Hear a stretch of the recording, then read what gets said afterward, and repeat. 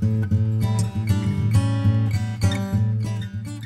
everyone, Matt Pisarcik from RazorEmporium.com. Today, to continue our Razor Archive series and talk about the Gillette Ranger Tech. So, some may call it the grandfather of the super speed. It looks very much like it. The Ranger Tech came out in 1941 and 1946, before and after World War II, and was kind of a transitional razor for Gillette. It featured the solid Tech Guard.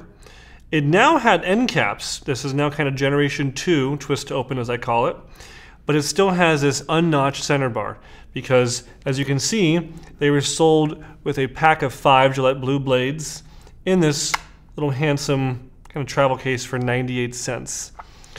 So they were still showing advertisements of you placing the razor into the handle, safety razor handle, the head, and not dispensing it with a dispenser quite yet.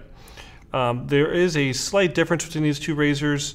1941 is going to feature patent numbers on package here on the smooth band by the twist open knob, and the 1946 is going to have no writing on it. Also, 1941 is going to have no end caps. So that's also something you can easily see between the two of them. So one of the problems you may come across with one of these razors without the end caps, the 41 variety, is that sometimes this assembly of the kind of the head assembly, the T-bar assembly, can get separated, and you see a gap starting to form here, and that can lead to butterfly issues where it's opening and the doors get out of whack from each other because these two areas can kind of, left and right, can kind of separate from each other. That's why later on they started putting this separate piece of metal, this little end cap plate, to kind of try to hold the two together and keep them more symmetrical. Being nickel plated, they're pretty durable. If you want to polish them or clean them, best to use a very mild metal polishing, or ideally our polishing cloth that we have. But these razors are pretty durable overall. I mean, sometimes you'll have maybe this little knob will come out of the handle, and you'll have kind of a toggle action where you push up and pull down. That can also be easily fixed here with our tune-up service. But overall, pretty durable razor. These are very similar to the Super Speed in terms of their shaving performance. They're also nickel plated, pretty much the same razor. Collectability scale, where 1 is you can find it anytime you go out in a thrift store, and 5, it belongs in a museum. I would say that a Tech Ranger is low on the totem pole.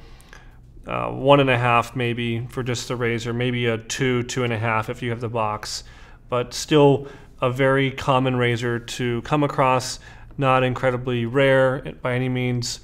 Definitely an interesting piece to have in your collection if you wanted to have every Gillette razor out there, but really most people would probably confuse this with a Super Speed. Cool razor nonetheless, kind of an interesting period of time. World War II is happening. The reason for this gap from 41 to 46 had everything to do with wartime efforts of Gillette and moving more into razors for the war effort, and also engine carburetors for fighter planes for the US Army. But that is the Tech Ranger in a nutshell. If you've ever seen one, ever wondered about one. If you have one at home and you're wondering more about it, ask us a question. Leave a comment on today's video. If you know something I didn't point out, leave a comment on today's video. Regardless, your comment enters you in to win this, the official Razor Emporium black and blue t-shirt. We're happy to make these videos for you guys. Hope you're enjoying our Razor Archive series, and we'll see you next time at Razor Emporium for all things vintage shaving.